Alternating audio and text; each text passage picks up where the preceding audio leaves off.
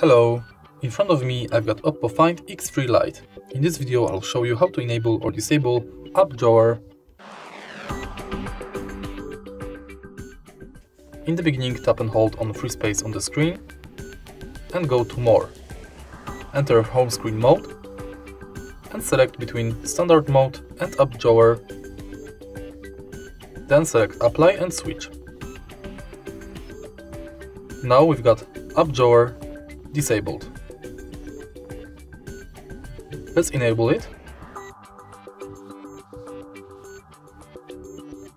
So select again More, go to home screen mode and select appdrawer. And as you can see right now, appdrawer is enabled. If you find this video helpful, please hit like, comment and subscribe.